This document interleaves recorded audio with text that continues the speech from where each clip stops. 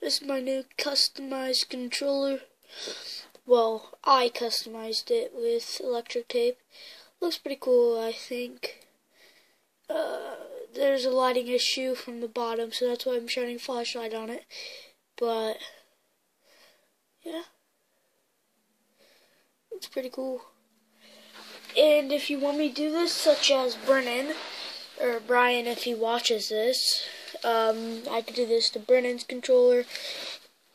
Right here, I have DE, because I'm D Shrimp, or Cyclone Shrimp, whatever you want to call me. And here, I have S for D, and then S for Shrimp, because I can't fit Shrimp on this little corner right here. And then, on the bottom, going down the sides, the guides, I'd call them, down to the triggers, I have electric tape, as you can see. On the front of them, I put pieces of electric tape. And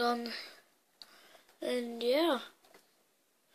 It's my customized controller right there that I customized.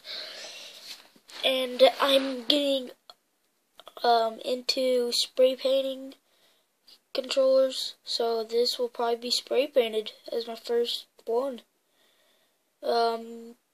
If you want me to do this for you, you can pitch in, give me $5-10 maybe, and I'll be able to buy you a cheap Xbox controller and electric tape and spray paint, definitely, to customize, just like this, except with colorful.